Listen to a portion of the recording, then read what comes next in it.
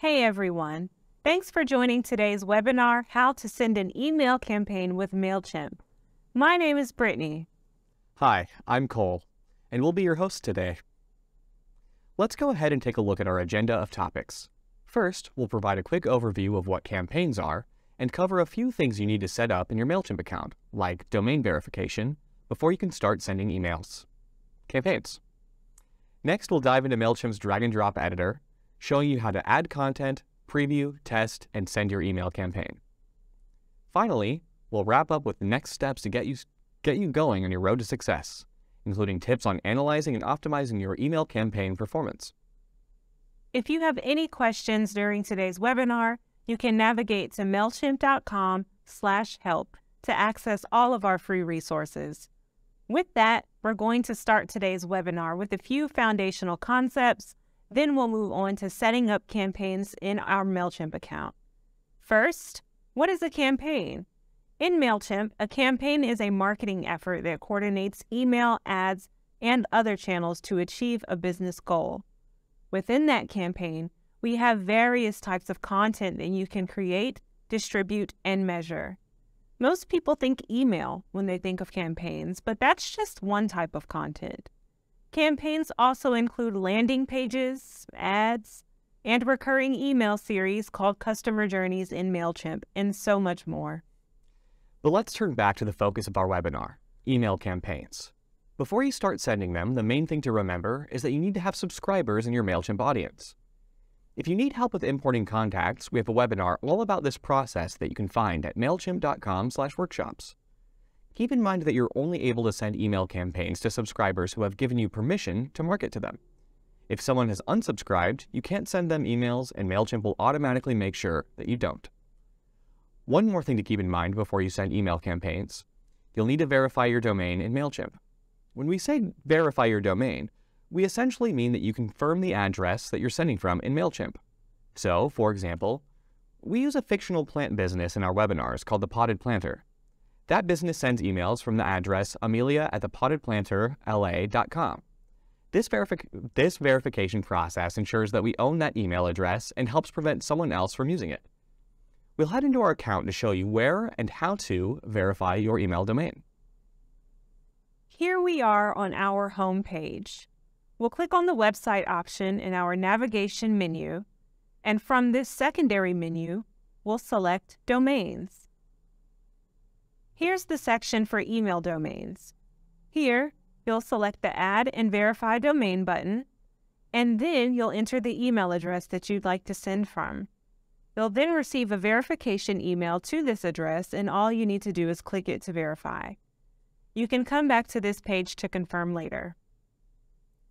Notice on this same page that there is an option to authenticate your domain once it's been verified. This is an optional but recommended step to provide an added layer of security when sending out campaigns in Mailchimp.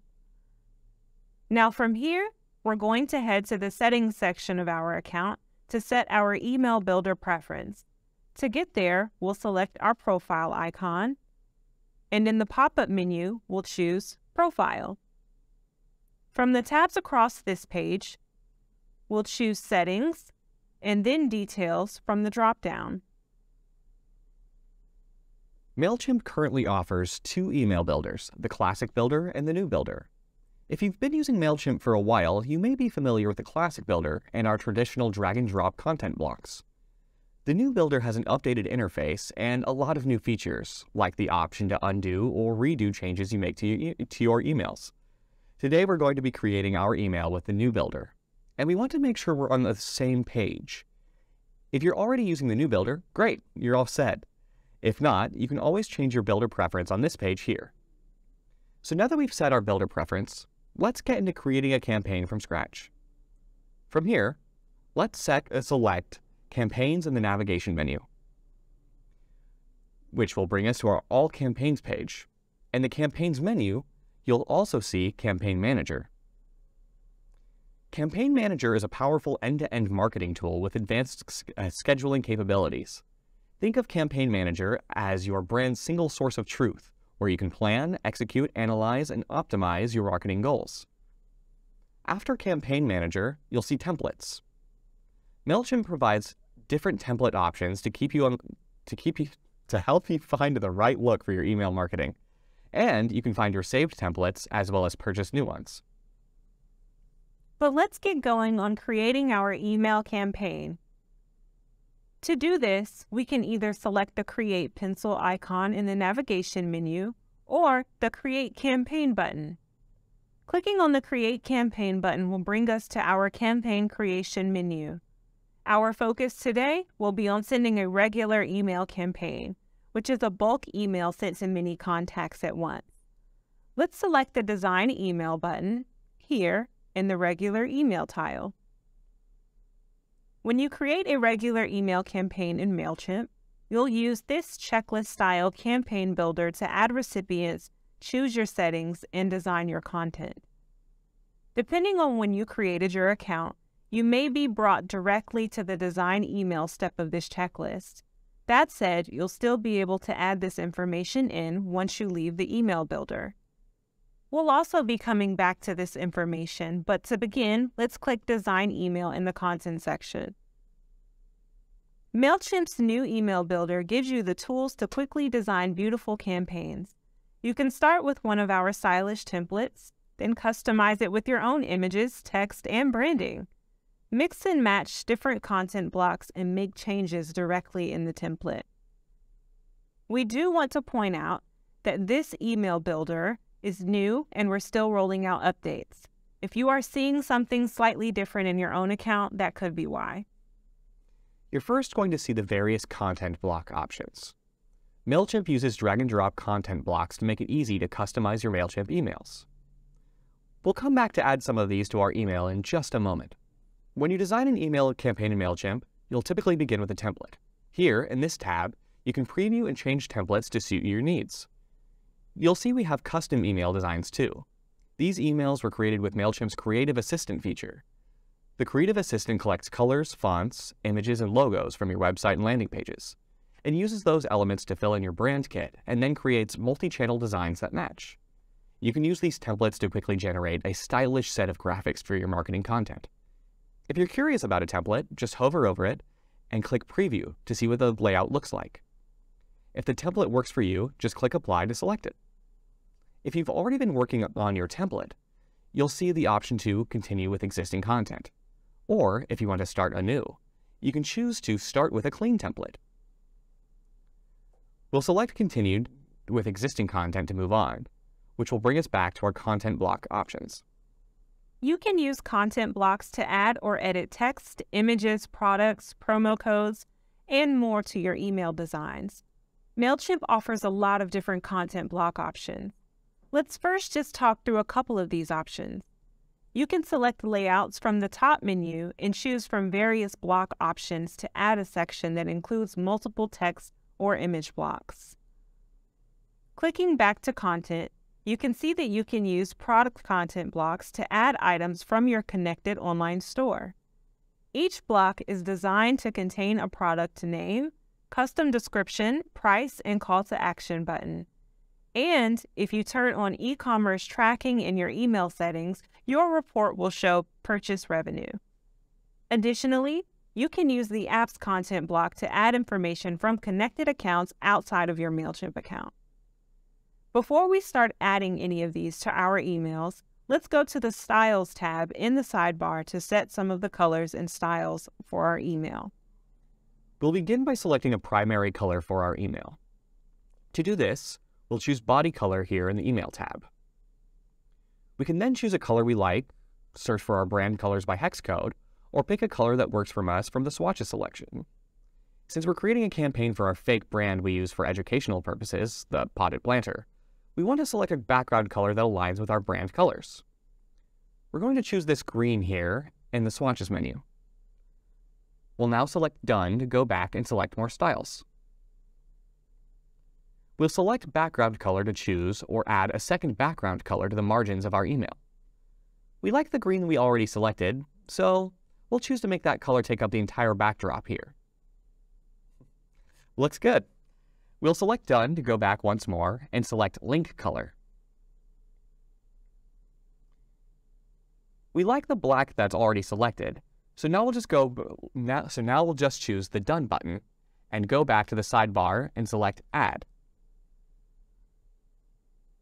Now to add content. We could just drag and drop a content block anywhere we'd like in our email. As we mentioned, you'll use content blocks to add different types of content to your email.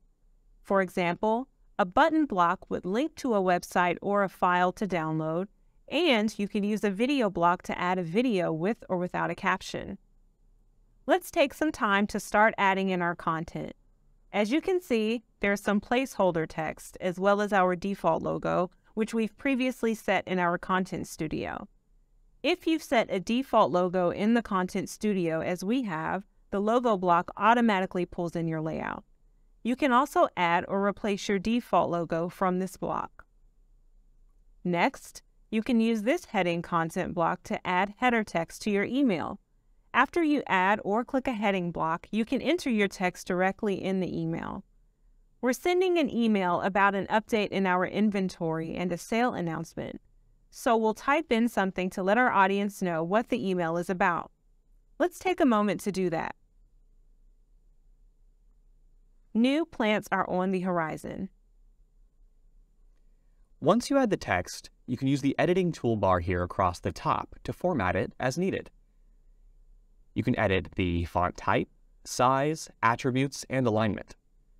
And there are options to create a bulleted or numbered list, insert a link, or add merge tags. A merge tag is a label that's tied to info in an audience field, like a contact's first name. We'll talk more about this later, but for now, just know that you can use merge tags to insert personalized content into your email campaigns. Moving on to the selected content block menu, you can choose the text colors for the block and change some of the padding around the block as you want. Our current settings work for us, so now let's add some more text about our new plants and surprise sale here in this block. And to welcome our new friends, we're offering 15% off on all purchases through the end of the week. Once we're all set, let's click Done. Moving on, let's add an image. You can click on the image content block already in your template, or add one to your layout. Let's click into the image block and choose Browse Images to open your account's Content Studio. Content Studio organizes your images, documents, and other files in Mailchimp. You can use it to store and manage the content you'll share with your audience. Here, you have the option to add a brand new image by selecting the Upload button, or you can use an image you've already added to your account. As you can see, we've already have some images uploaded here, so we'll go ahead and select one now, and then we'll choose Insert. We can then click and drag the corner marked with a circle to resize the image. If you want to make more detailed edits, you can select Edit Image here to open our photo editor. We like our image as it is currently, so we'll just click Close and go back in.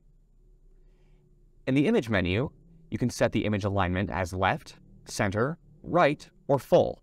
If you want the image to link to a page or profile on the web, add a URL to the link to the field. Finally, in the Alt Text field, add descriptive text to make your email more accessible. Once set, we'll click Done. Moving on, let's talk about this button block here. Buttons are a great way to include a prominent call to action and a link to your store. Let's make some edits to it. We'll type in Buy Now and make sure to link it to our website, pottedplanterla.mailchimpsites.com. When you're good to go, click Done to go back to the block menu. Now, if you want to break up your email a bit more distinctly, you can use a divider block to add a divider line to your email. To add a content block, just drag it to where you want it to go in the email. Alternatively, if you don't want to use a divider, you could also use a spacer block, seen here, to add padding in between other content blocks in your layout. Moving on, you can use these social content blocks to add icons that link to your social media accounts, so recipients can quickly find and follow you on different platforms. In the social sidebar, You can edit the URLs to make sure your icons link to your specific profile, and choose to delete any that you don't use by selecting the trash can icon.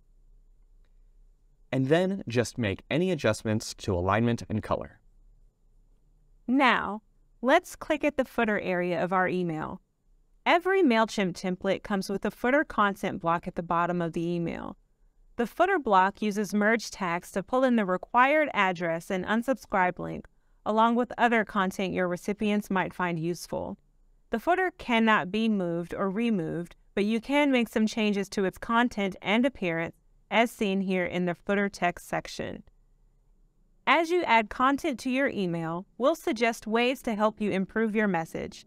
If we find any issues like a broken link or merge tag, we'll mark them with an exclamation point icon. Now remember, you can move content blocks anywhere in your template, or remove them as needed. You can also duplicate a block to create an exact copy. To move content, just click the block you want to move. Then, click and hold the drag icon, the icon with the arrows seen here, to move the content to a new location like so. If we click back on the block, you can see there's an option to duplicate it. And finally, to delete something, just select the trash can icon. But let's say we messed up and you want to add that button back. If you change your mind, you can undo the action to recover deleted content. To undo a change, click the backward arrow icon, like we just did. And if you want to redo a change that you've undone, click the forward icon. All right, I think this email is looking pretty good, Cole. When you finish designing your email, preview and test it to make sure everything looks like you expect. To do this, select the Preview button. Then, click the desktop and mobile to see if the design looks right across both devices.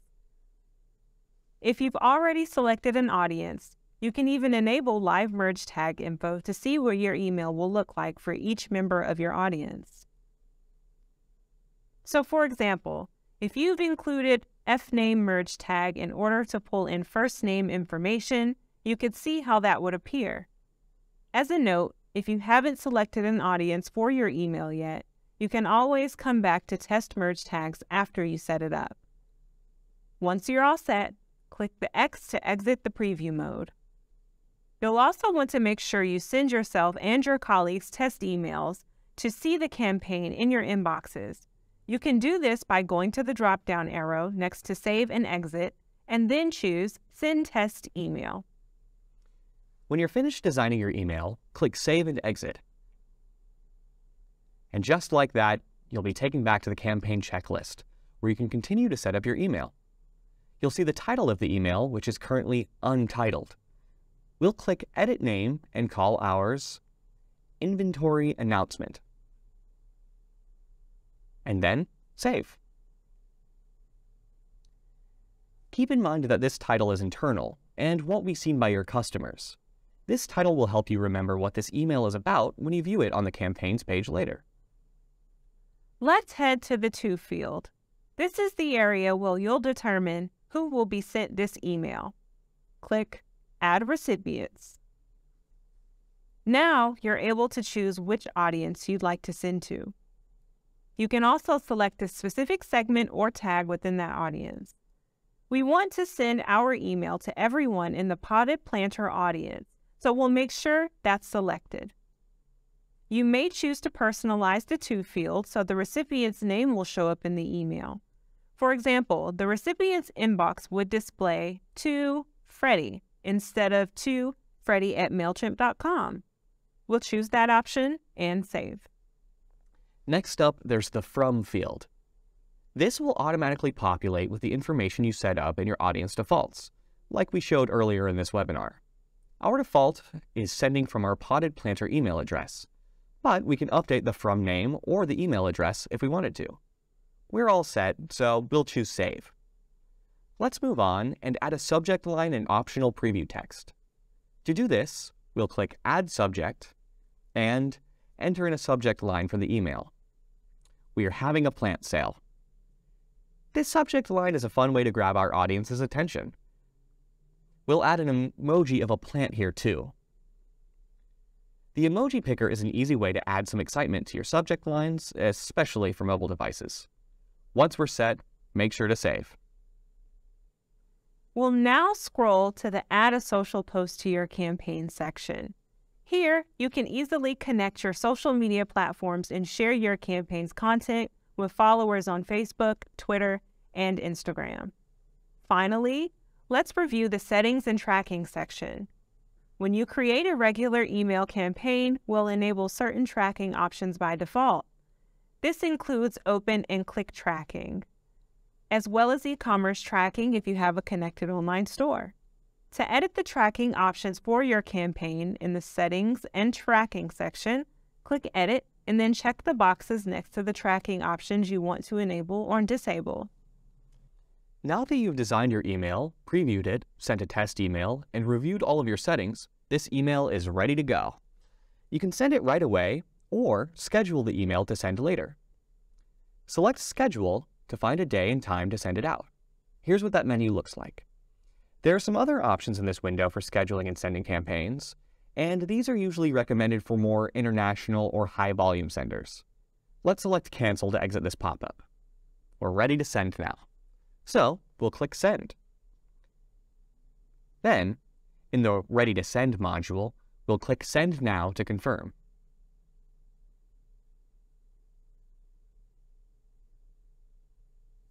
And that's it.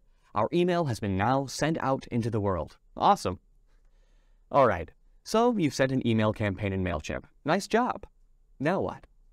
Be sure to define your audience to most effectively market emails to them. In order to send an audience personalized, relevant content, you need to be sure who you're talking to. Be sure you're taking advantage of opportunities to find out more about your target audience. Consider auditing your sign-up forms to see if the information you're gathering during the sign-up process is helping you understand your audience.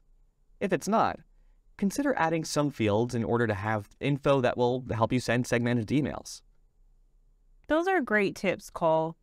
If you're still feeling unsure about who your audience is, surveys in Mailchimp can help you understand more about your audience, their needs, and perception. Focus on your message and keep things straightforward. The most effective emails are clear, easy to understand, and have a focused call to action. It can be tempting to add lots of information to your communication, but too much clutter can overwhelm customers and drive them away. Seek inspiration from other brands and companies you follow. If there are other businesses you admire out in the world that are doing things well, take note. Sign up for their emails and pay attention to their subject lines, email layouts, and stylistic choices. There may be some takeaways that you can apply to your own marketing. Analyze your data to see what's working. After sending a campaign, your reports can help you understand the best times to send, as well as what subject lines and content your audience is responding best to. Always test and make changes as you go. We say this a lot, but it's important to remember. Before you send, test by proofing your content and sending your campaign to test volunteers, like other members of your team. The more you test, the more you get to know your audience and what they find relevant. And having covered these tips and best practices, we finished running through the basics of sending an email campaign in Mailchimp. And with that, we've wrapped up today's webinar. Stay tuned. You'll be receiving a recording of this tutorial and some follow-up resources. If you've enjoyed this webinar, we also have a variety of other ones available to help you use Mailchimp. Check out mailchimp.com/workshops for more information. And if you want more video content, check out our YouTube channel. Thank you all so much for joining us today.